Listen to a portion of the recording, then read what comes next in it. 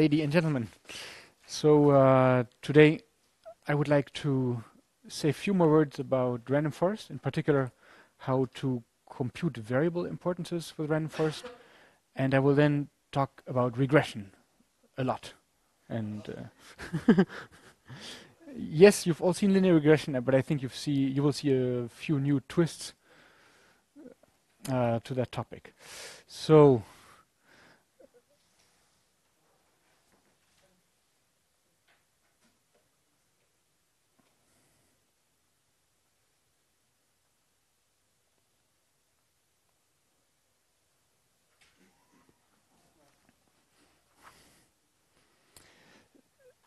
Breiman himself proposed two measures.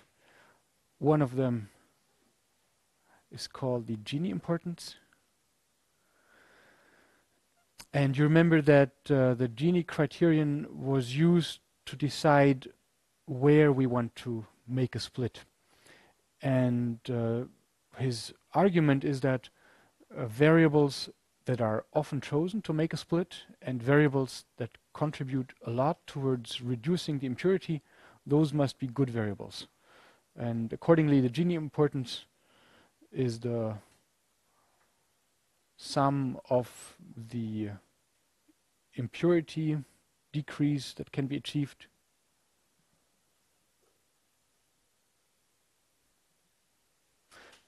and this sum is taken separately for each variable or each feature, and it is taken over all the nodes in all the trees.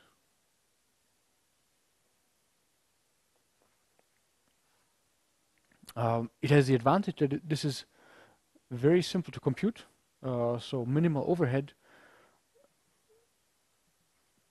but it also has a few problems. In particular, it is biased, so it prefers those categorical variables, if you have such variables in your features,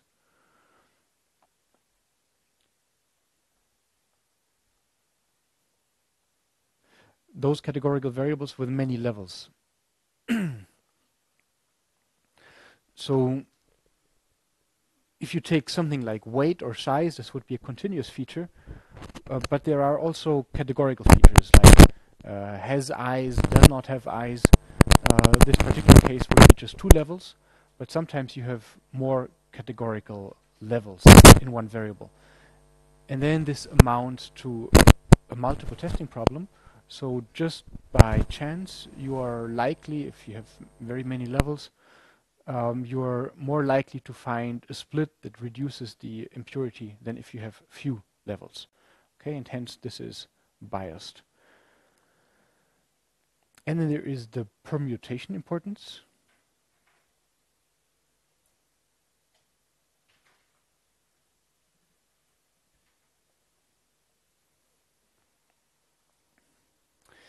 For the permutation importance, this is something like a brute force measure.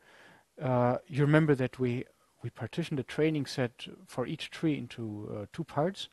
One part is used for building the tree, and the other part, the out-of-bag sample, is sent down the tree and is used to evaluate the accuracy of this particular tree. And this out-of-bag performance is a good proxy for the generalization error, so for how well the tree will perform on a test set. And this permutation importance now looks at the accuracy that can be achieved if you take the variable the way it should be used, or if you scramble the variable. Scrambling would mean that you, in your matrix X, which is P rows for the features and N columns, we are now interested in one particular variable here, and we would now randomly permute the values within this row here. So we would somehow randomly push around these values, and then train a tree on this perturbed or modified training set and see how well it's going to do. So permutation importance is the difference in the out-of-bag prediction accuracy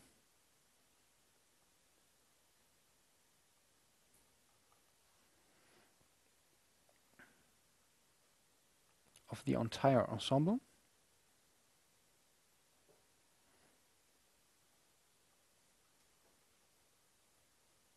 before and after randomly permuting a feature.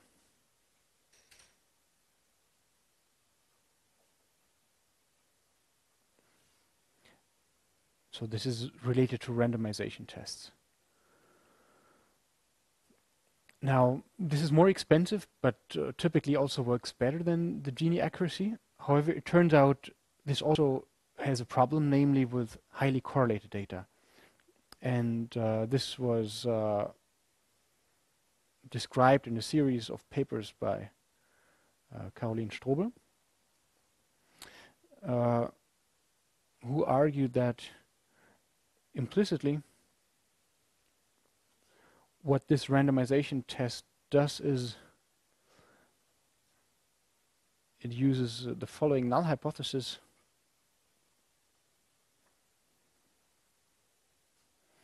Namely that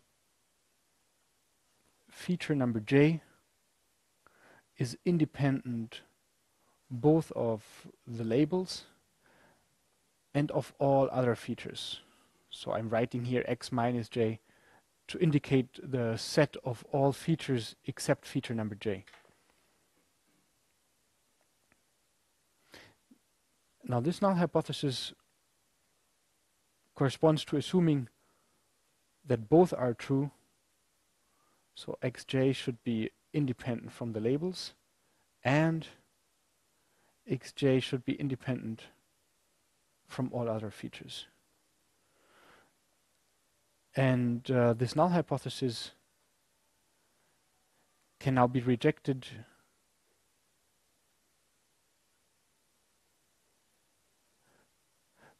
based on violation of either assumption. So based on either this or that claim which is being refuted. And well, this statement here is not true if you have highly correlated data. And this is why she and her co-authors, why they go on to propose a conditional permutation importance.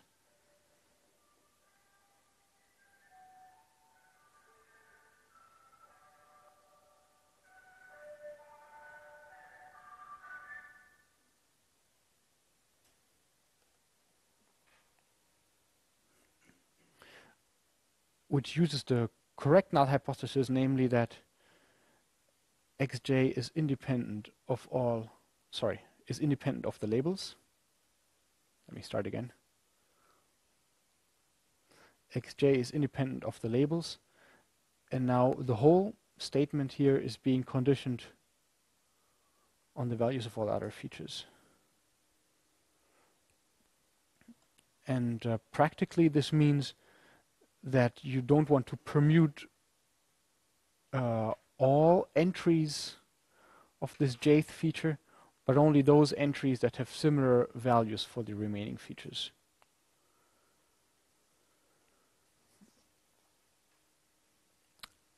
Okay, now there's lots more to say about random forest, but we don't have lots more time. So this is all I wanted to say, unless you have more questions. Yes. Okay, so what's an out-of-bag prediction here?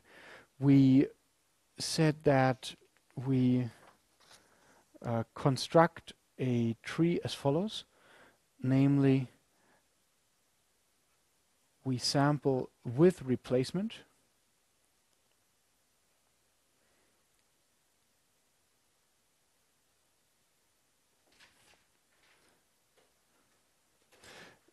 so we sample n observations out of our training set of n observations, and then there are some observations that we're going to sample once, others we're going to sample twice, and there are quite a few which are never going to be selected, which is the out-of-bag sample.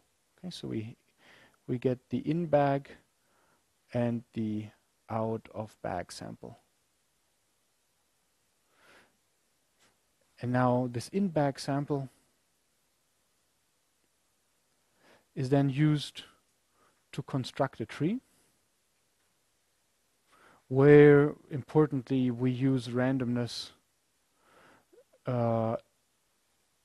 in the selection of features which are candidates for making a split at each node.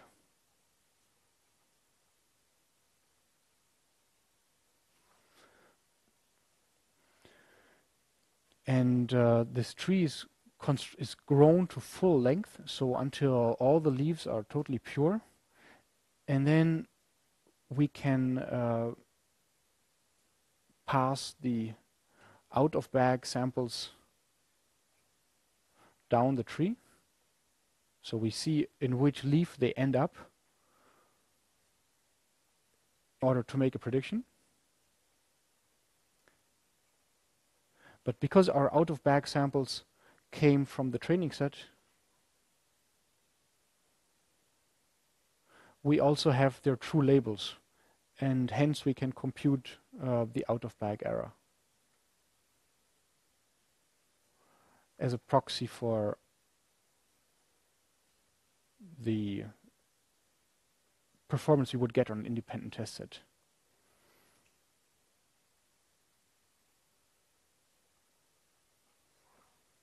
Okay. Other comments or questions?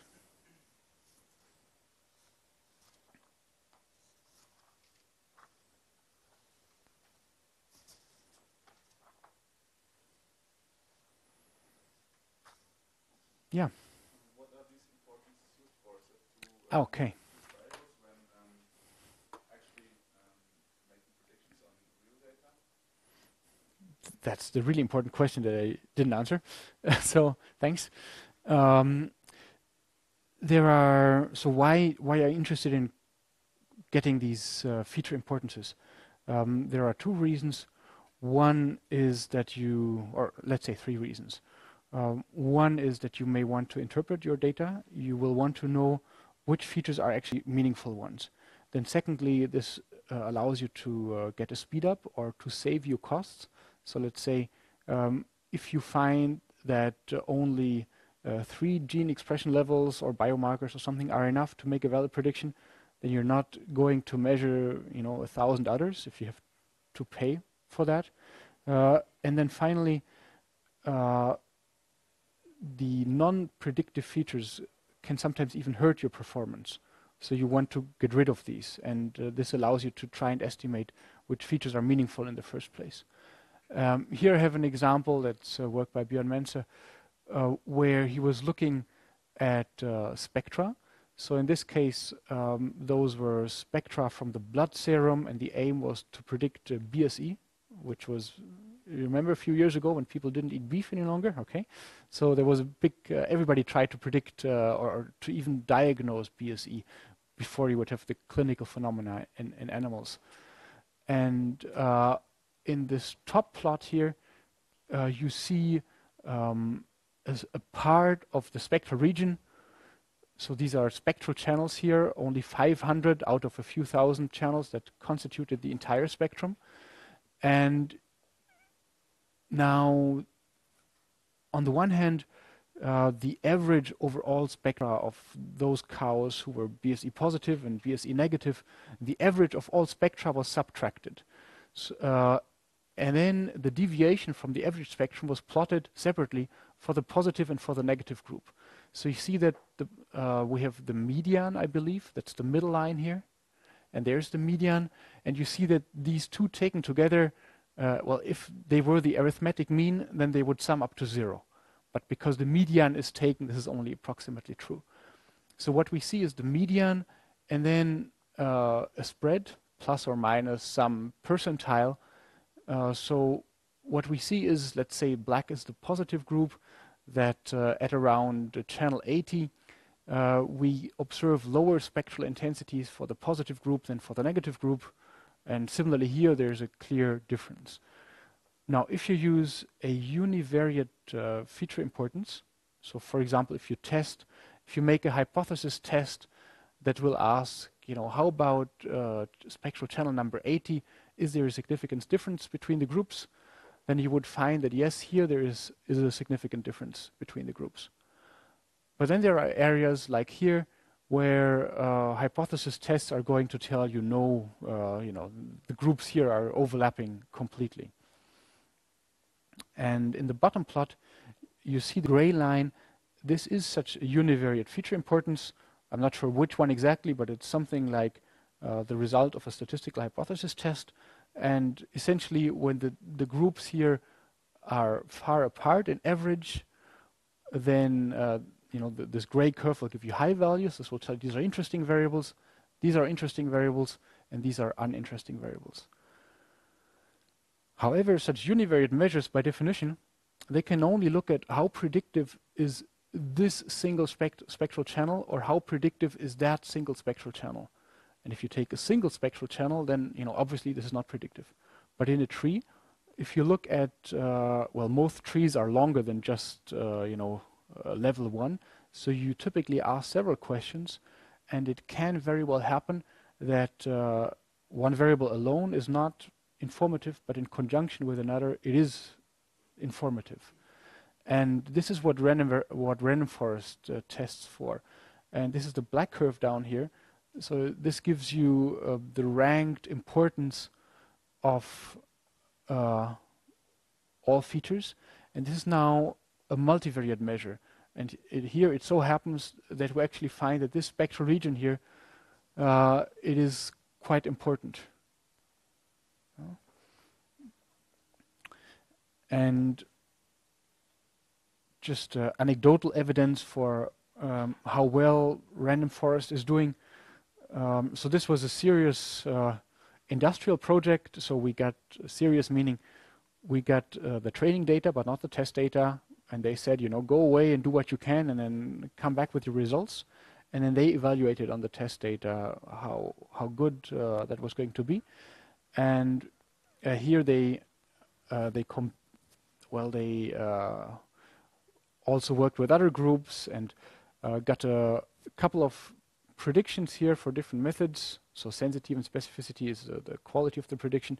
And then the meta classifier, which combined those. And random forest alone on this data set was about as good as this meta classifier that consisted of several other ones, amongst them quite complicated ones. And there, by the way, this is information which features were used. So those are the random forest variable importances, and those were the features that were used by the other methods. So you see that the random forest did use some channels here that were not really picked up by the other methods, and maybe this is where the performance difference came from. So that's a very good question. Thank you. The nice thing about these feature importances in random forest is that they are multivariate measures.